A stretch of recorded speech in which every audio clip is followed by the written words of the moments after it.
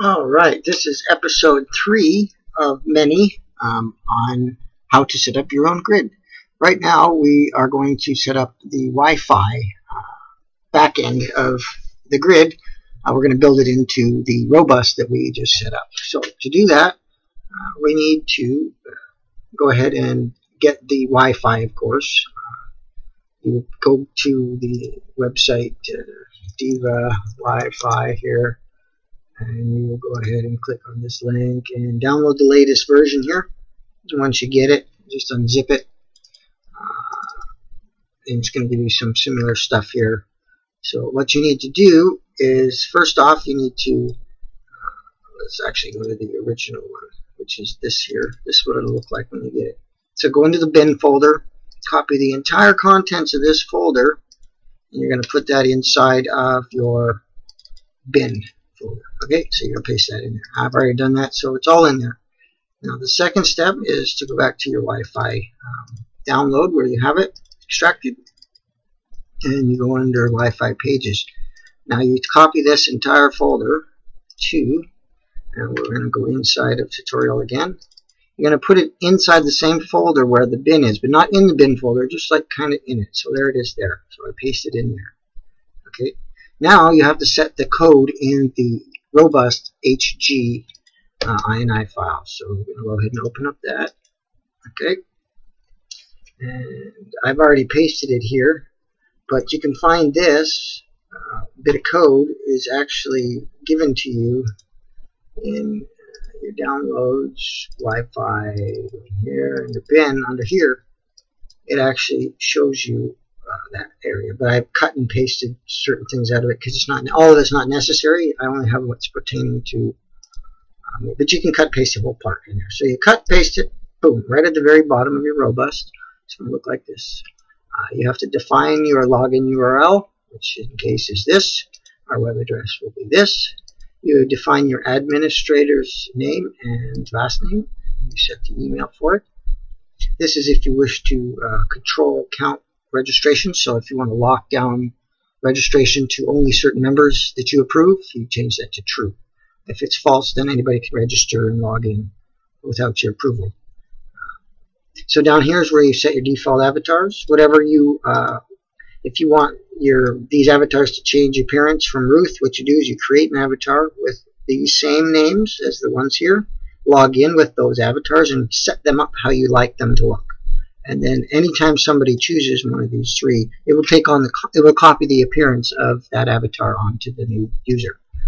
Keep in mind you need to leave all the items no mod on your starter avatars, because if somebody changes an item on one, it'll change it for everybody. Just a word of advice. Next section here is where your default avatar will be if nobody chose one. I just leave that at neutral. And then below you will go ahead and set your STMP. Okay? Next step is you need to tell your service connector to start that service. So you have to go back up to the top area, and under service list here, closer to the bottom, I like to put it right underneath of user profile service. So we're going to cut and paste that there. And that's Wi-Fi service connector equals IP address / DLL. And it's going to load that. So now all that's done and saved, so we'll save that. Okay, so now we've got all of our additions in. We can go ahead and restart Robust here. And Robust will start up. Take a second. It's going to load the Wi-Fi service connector there.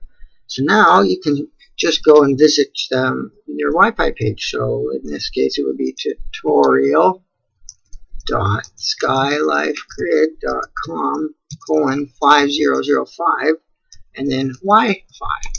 Okay, and there is our Wi-Fi page here. So now we can go ahead and start creating an account here if you like, and let's say test user jibber jabber at ukno.com, and we'll go let's make a crappy password and we'll choose mail, and you're going to see that oh, I didn't put the right password in both.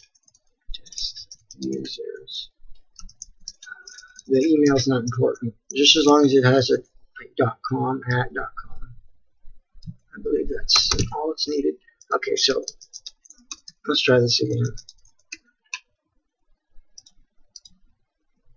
Alright, so there, you see that it's been created. Now on the Wi-Fi, you're going to see account created for test users. So now we could literally log in with that, but we don't have any region to log in with. So that's going to be our next step.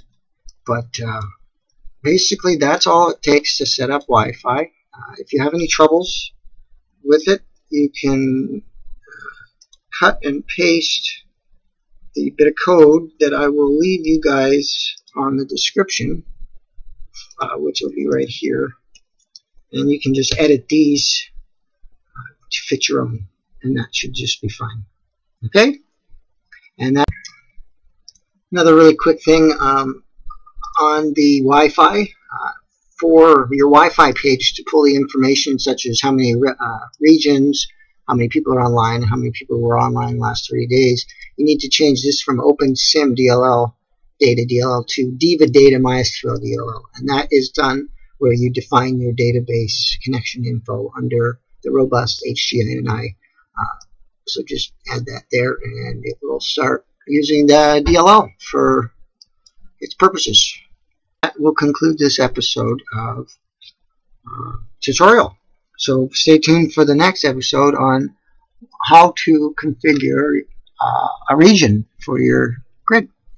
Thanks for watching.